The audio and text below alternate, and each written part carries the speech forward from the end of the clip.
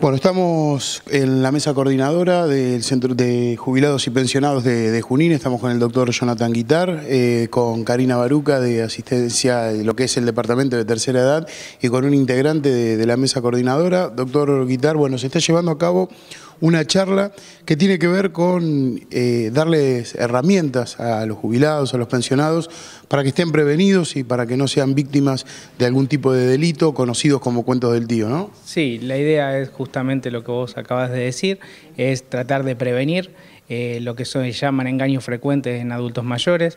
La idea es darles ciertos consejos útiles para que ellos tengan herramientas para defenderse ante llamados telefónicos o ante personas que llegan hasta su hogar a querer ingresar tratando de generar confianza en los adultos. Entonces la idea es prevenir estos hechos dándoles números de teléfono para que ellos contacten si la persona que dice ser de tal empresa verdaderamente es un empleado de esa empresa, o aquellos arrebatos que ocurren en la calle, cuál es la forma de prevenirlo. Son consejos que más que nada hacen a la prevención, que es tan importante. Muchas veces nosotros de nuestra área trabajamos después que ocurre el delito en la contención, pero creemos que estar cerca de los adultos mayores trabajando en la prevención es fundamental. Bueno, ¿qué tan importante es este tipo de charla para ustedes? Para mí es importantísimo. Yo, ya que fui víctima de un arrebato en la calle, me parece que los adultos mayores debemos estar más informados para prevenir este tipo de cosas que están pasando frecuentemente. Así que esto nos pone muy bien que se ocupen, como siempre se han ocupado desde la municipalidad.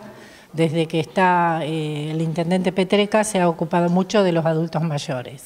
Así que me parece una muy buena idea de Jonathan y Karina hacer este tipo de reuniones. Bien, doctora Karina Baruca, bueno, es acompañar, ¿no?, a los adultos mayores en todos sus aspectos de la vida. Por supuesto, desde la Dirección de Adultos Mayores estamos en continuo contacto con todos los centros de jubilado y con los adultos mayores de Junín.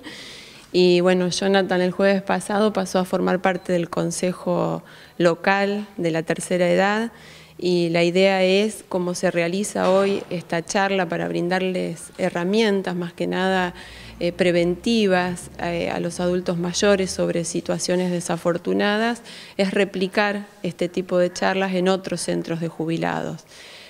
Norma, como contó, fue víctima de un hecho delictivo y desde el área que está a cargo de Jonathan fue asistida, y bueno, por esto surgió esta charla para brindarles también herramientas a las personas que concurrieron hoy a este espacio y bueno, la idea, como dije antes, es replicarlo en otros centros de jubilados. Quiero agradecer la asistencia a la víctima que me hicieron en ese momento, porque a lo mejor yo en ese momento no necesitaba nada, pero la contención que ellos me dieron es muy importante para el que le toca pasar por ese momento. Así que desde ya, muchas gracias.